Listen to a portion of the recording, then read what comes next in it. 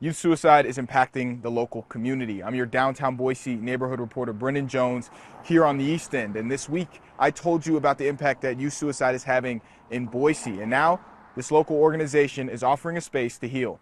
Everyone's hurting.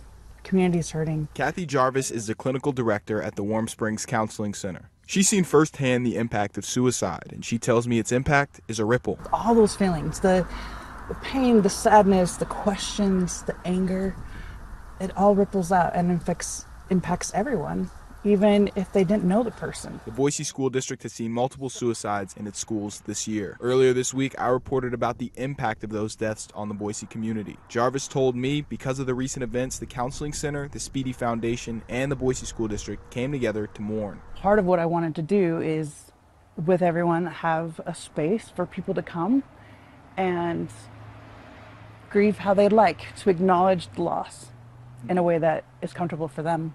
Idaho, as a state, has historically ranked high for suicide rate. In 2020, it was 5th, and in 2021, it was 12th. Saturday is International Survivors of Suicide Loss Day. The center will be honoring the day in front of their building on Warm Springs. Jarvis says they will have multiple fire pits, a water fountain, candles, and people will be invited to speak about their experiences, hoping to create an inviting event for anyone who wants to stop by. Jarvis says the counseling center can be magical. You said something that kind of piqued my interest. You guys do magic here. What about what you do is magic?